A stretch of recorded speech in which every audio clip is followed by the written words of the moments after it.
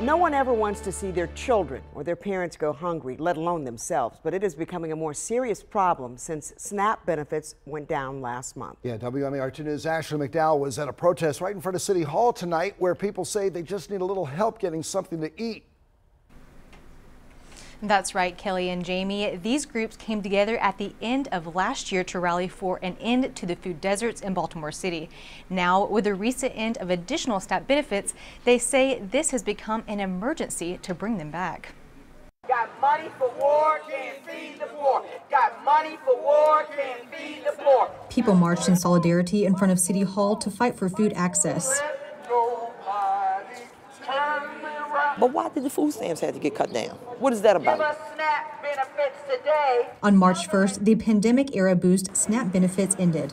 That dropped the average benefit by a little over $80 a month. Jeanette Snowden lives in Sandtown, Winchester, one of the food deserts in Baltimore. We stand up and fight. She, like many others, is one who had her food stamps cut.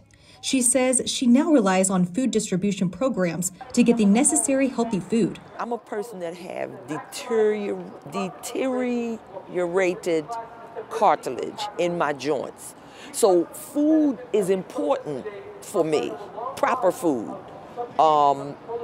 to try to arrest some of the deterioration. Others fighting for the restoration of expanded food stamps say this cut also has a big impact on the children. Kids don't get breakfast in the morning from school. They may not get breakfast at all because the mother's food stamps have been cut so significantly that they have to decide whether or not they're going to pay for clothes and pay for food. People are going without food or eating, from the dollar store, oodles of noodles. The nutrition level of young people and elderly people is falling because of this crisis. Sharon Black is with the People's Power Assembly and Food is Right campaign.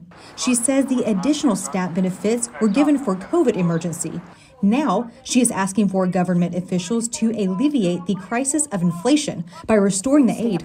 Well, we think the crisis is even bigger now with inflation, and so we still need an extra allotment of food stamps to cover the crisis that people are feeling in the communities in Baltimore.